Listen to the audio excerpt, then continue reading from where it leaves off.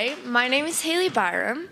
I'm from Telluride, Colorado, and I was able to go to Pullman, Washington, which is on the border of Idaho, which it's in the Palouse, so it was a very beautiful place.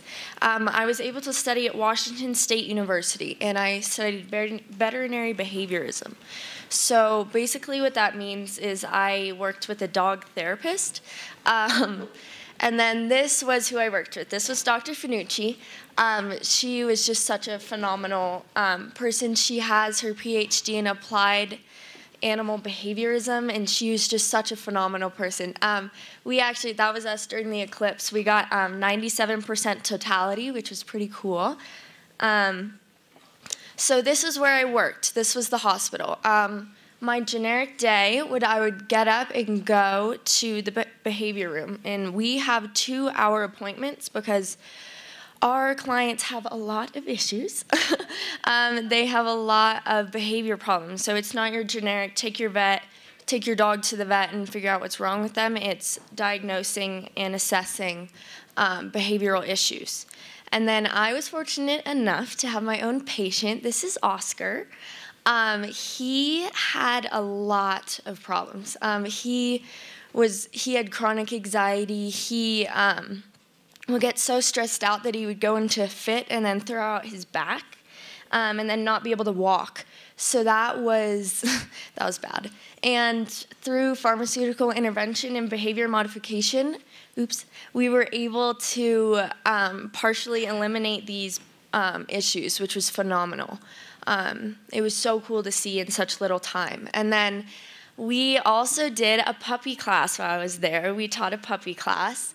They were so stinking cute. These were the 3 dogs that we worked with. It was basically like a 7-day train your puppy to be perfect. This dog was actually probably like this big. She was so cute.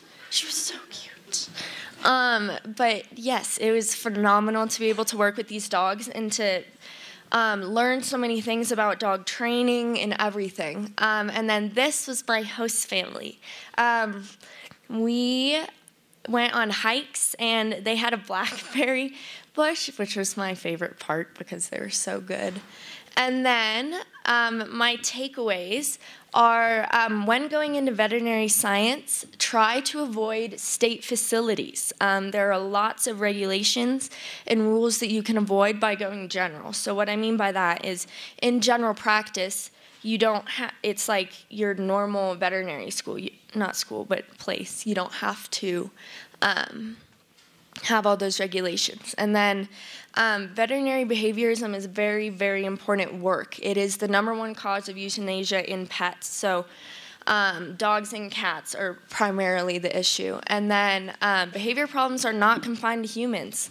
Dogs have chronic anxiety. Dogs have dementia. Dogs, there's not just behavior problems that are present in humans. And my advice to future interns would be to do it, that it's a phenomenal program, and it'll absolutely broaden your horizons. And see if this is actually what you want to do. Because I went and I studied veterinary science, it really fortified the fact that, yes, this is what I want to do in the future. So it was awesome. And just thank you to everybody who made it possible for me to do this. It was an amazing experience. Thank you. Thank you.